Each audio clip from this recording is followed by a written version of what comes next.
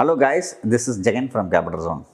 Many people are fascinated by two strategies, cash secured put and covered call. Covered call is mainly for rental and cash secured put is mainly to get the stocks at cheaper price. Guys, if you are going to hold any equity market for a longer period of time, you will make money but the drawdown is going to be 60%. That is a history. Okay, but these two strategies mainly for LKG people and preliminary cases. So once you are getting matured and experienced, you should do more of trend following. Then only the drawdown will come to 15%. So my trend following method, whatever I follow right now, having only 15% drawdown, I'm going to make the same return.